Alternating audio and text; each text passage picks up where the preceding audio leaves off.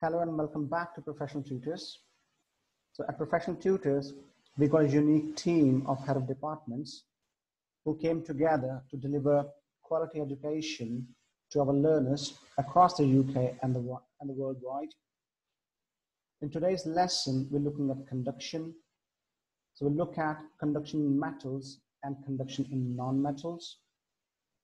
So first of all, let's discuss how do non-metals conduct thermal energy or heat energy.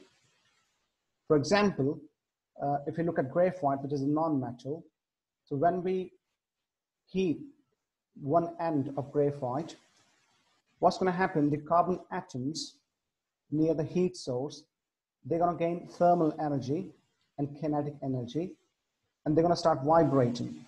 When they start vibrating, they're going to pass the thermal energy to the adjacent carbon atoms and so on along the rod.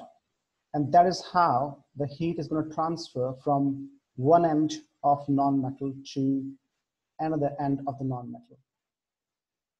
Now let's have a look at how the conduction takes place in metals. So in metals, that's the key word we need to focus on, something called delocalized electrons. Now metals, they have the sea of delocalized electrons, or better say, to make it easier, you can also say free electrons. So free electrons or delocalized electrons, same thing.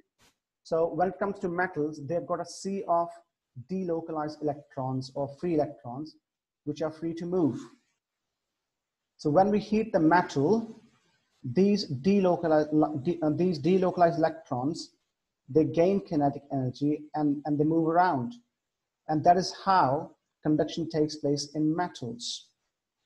Now, one thing we need to note here, that why do insulators don't conduct heat?